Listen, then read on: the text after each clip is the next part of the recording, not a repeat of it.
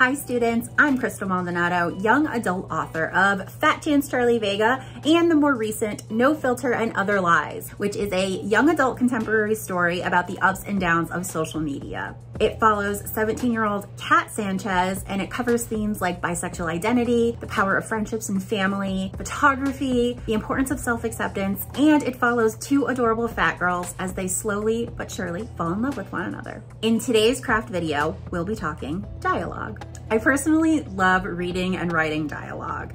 It can reveal so much about the characters. It can break your heart, it can reveal immense conflict, it can make you laugh out loud. But creating dialogue that feels real can be tricky, which is why today we're going to be answering the question, how do writers use eavesdropping to make their dialogue feel authentic? Before we get started, let's define a couple of things.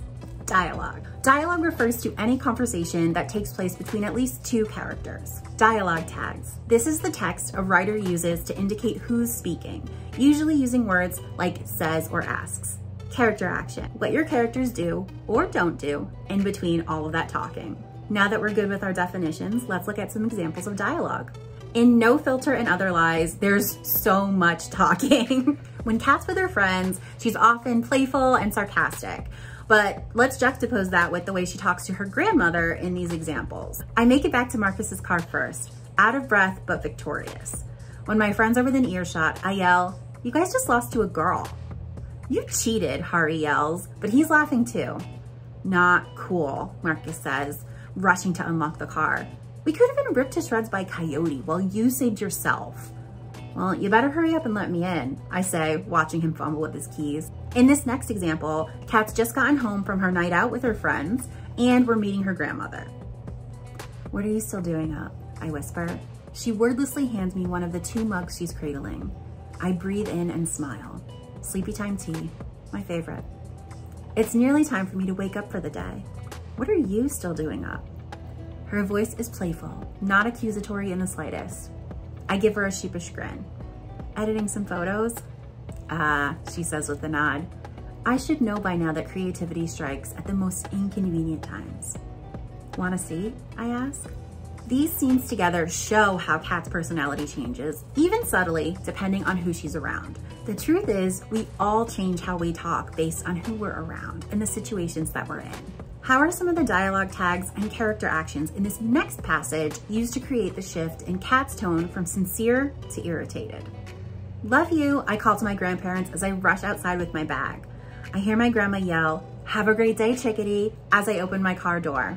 I lift my leg to climb inside, but notice Luis's backpack in the way. Annoyed, I ask, "Can you move your stuff?" "Can you ask nicely, chickadee?" "Coño, not even a hello from this girl." Luis reluctantly grabs his bag and moves it down by his feet up front. "Now that you're all in my car again," says Marcus driving, "please let me reiterate the rules of riding in, honey." I groan. Here we go.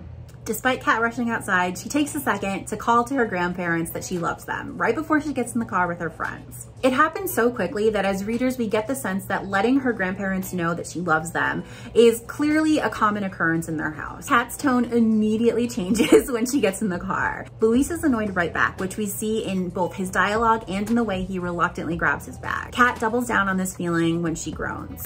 Used together, dialogue tags, and character actions all work to create a conversation that feels authentic, as if we're eavesdropping.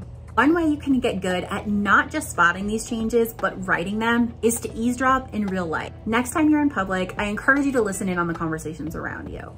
As you listen, consider, what phrases and words are they using? How do they sound as they speak?